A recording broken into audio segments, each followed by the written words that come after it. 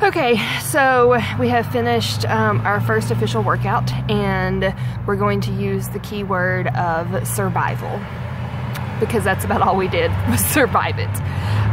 It was hard. I don't know what else to say about it.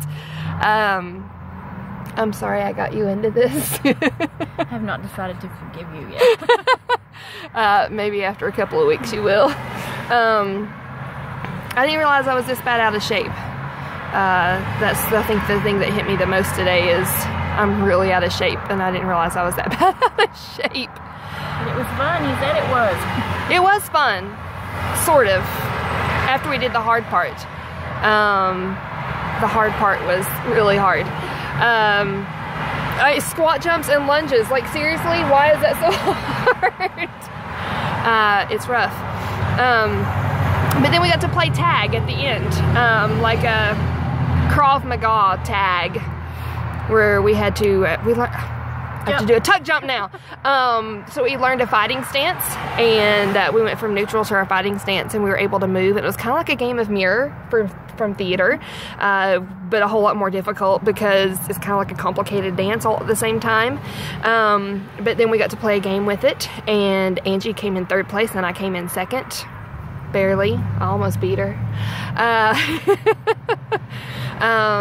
So this is not easy, but I can tell that I'm going to get results already. Tasted a little bit of my breakfast smoothie in the workout this morning. Y'all probably didn't want to know that. Yeah. But we survived our first day, and my apologies to Angie for getting her into this. She'll love me later for it, I promise. Friday, when we can't sit down or stand up or walk or move or roll over in the bed without assistance. So yeah, feel free to ask any questions that you guys have after you watch any of these or see our post. We'll answer them. We'll do a video and answer them. But today was fun.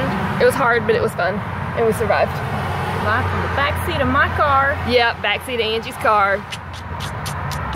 Because the sun's in our eyes in the front seat. That's all. Say that. I know. Okay, all right. Well, you guys have a fantastic day. Get out and go for a walk or something, because I promise you, you'll feel better afterwards. And we will see you, I don't know, sometime in the next couple of days. Bye.